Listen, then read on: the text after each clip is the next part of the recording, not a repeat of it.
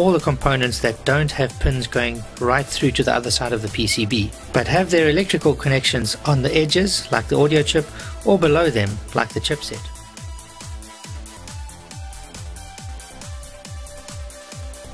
Every part of the PCB that will be in electrical contact with a component gets a special soldering paste. The solder paste acts like a glue for all these chips before going into the reflow oven for definitive soldering. In that way, every small component can stay in the right position before being soldered.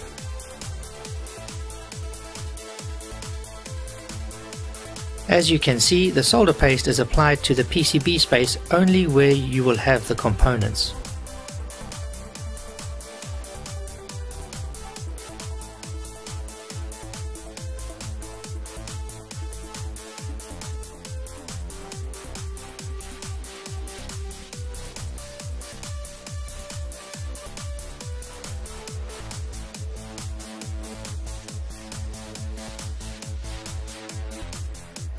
All motherboards today have really thin and small components that are directly placed on the board called SMDs.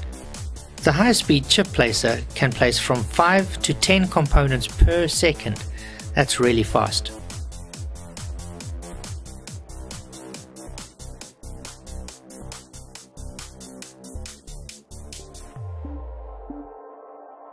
Most of the components mounted by these machines are around 1 millimeter wide and must be very precisely placed on the PCB.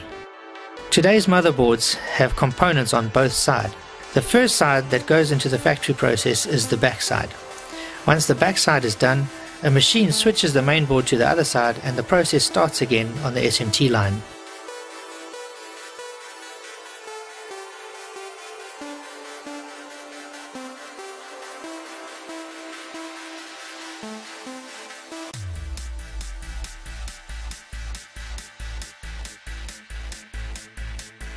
After the small components, it's time to mount the chipset, CPU socket, and all the other chips that will make your motherboard work.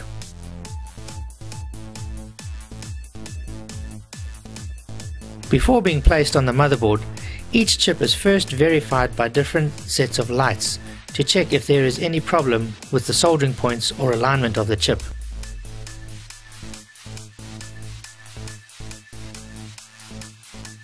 You can see that chips like the chipset, audio, SATA and USB 3 ICs are placed on the board by this machine. The same for the CPU socket. As an example, all the chips bigger than your finger are placed by this machine. At this time your motherboard has SMDs on the PCB and can go to the reflow oven for the soldering process. The soldering paste is melted by the high temperature and sticks to the components and the PCB. The temperature reaches as high as 245 degrees C as the motherboard moves through different levels. At this point, electrical connections and mechanical connections are made. Your motherboard now has all the small resistors as well as the chips and the socket. It's time for the visual inspection. This inspection avoids any misplacements or missing parts.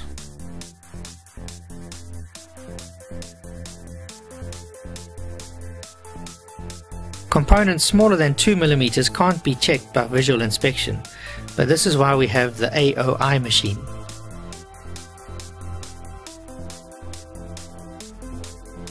The automated optical inspection machine checks if there are any missing or misplaced components. It also checks all the components that have visible soldering points, like the audio chip.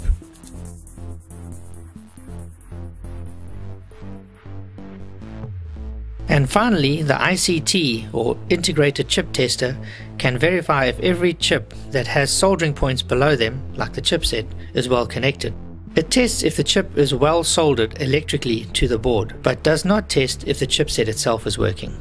This factory floor is dedicated to additional verification, especially for server components. Some boards are tested by X-ray to verify the quality of soldering.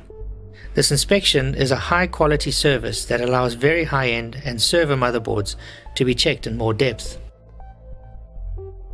Once these last tests are made after the SMT, it's time to go to the DIP or dual inline package.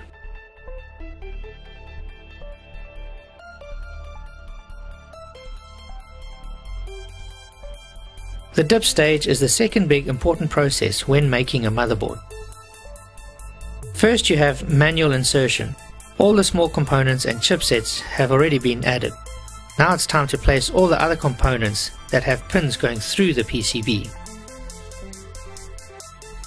During this stage, all the components are manually inserted.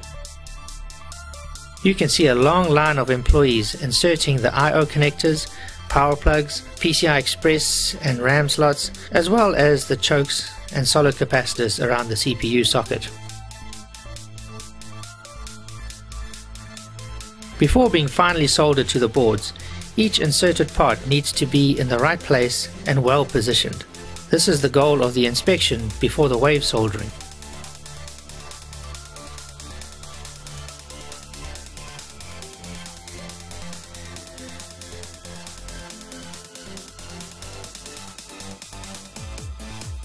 The principle of wave soldering is simple.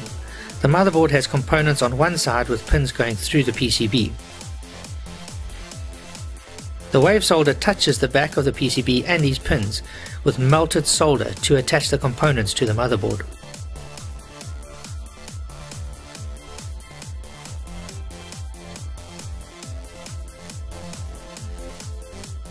After the wave soldering process, you usually have residue that is cleaned up with a large brush, making the back of your motherboard nice and shiny.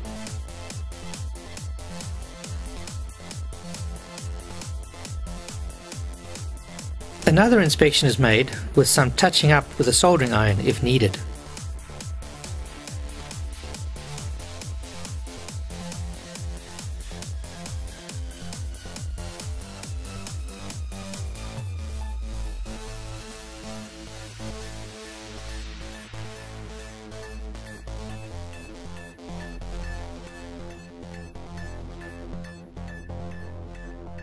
The heatsinks are mounted on the board before another inspection and checkup by the ICT or integrated chip tester.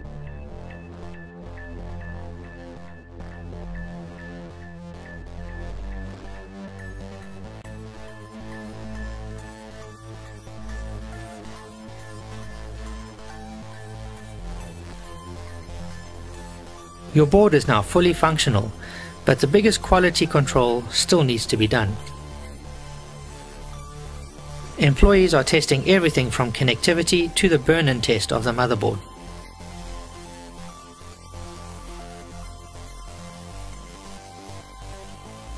The function box allows easy switch on switch off of the components as well as peripherals for testing purposes. As part of Gigabyte's quality testing, 100% of the boards are tested, where basic to advanced functionalities are verified.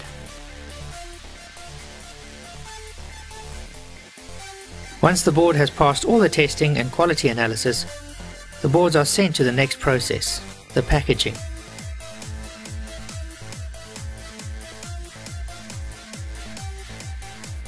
This is the final step for your motherboard, where it makes its way into the box you'll see in the shop.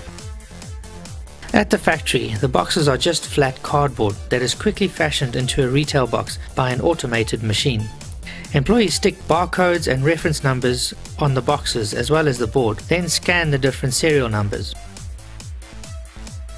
Your board is almost ready.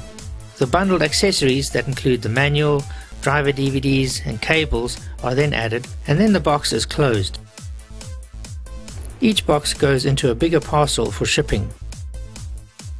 These are then weighed and strapped before sending to retail shops.